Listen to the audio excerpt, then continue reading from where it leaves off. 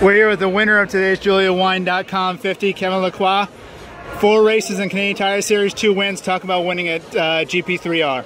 You know, the first race in NASCAR, my first win, I mean, it was awesome, but GP3R is just so much better. It's such a big weekend, a big race, so it was very exciting. And at the end with Andrew, it was, you know, that's what makes NASCAR special, so it was just awesome.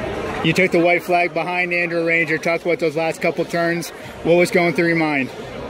I just knew I had the shot, same place he overtook me a few laps before, and it's a tight corner, so we can't have a little contact with no much damage. So, you know, I knew it was the right place to pass him, and that's what I did. It was just a great battle.